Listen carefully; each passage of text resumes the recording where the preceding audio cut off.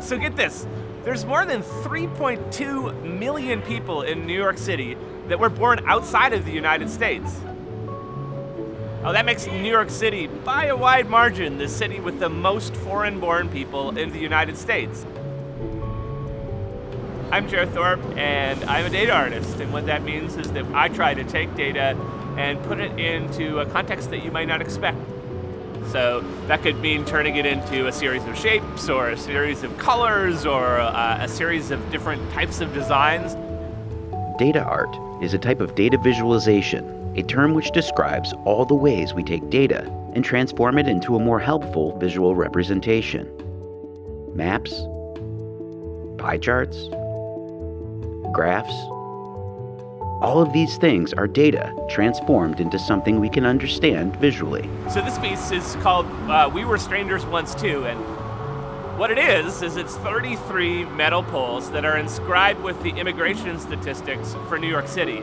So what it represents is 3.2 million people in New York City that are foreign-born. They were born outside of the United States. Prior to 1890, individual states regulated immigration. However, as more people moved to the United States, the federal government took control of the process, building America's first federal immigration station on Ellis Island. Opening in 1892, more than 12 million immigrants entered America through this port of entry.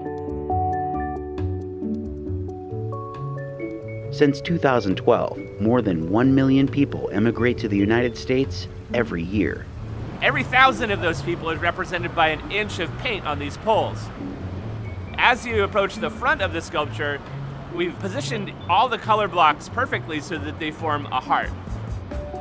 And so we wanted to put this right in the center of the city as a statement to say that the beating heart of this city are immigrants, and also to show the incredible diversity of the immigrant population in New York City.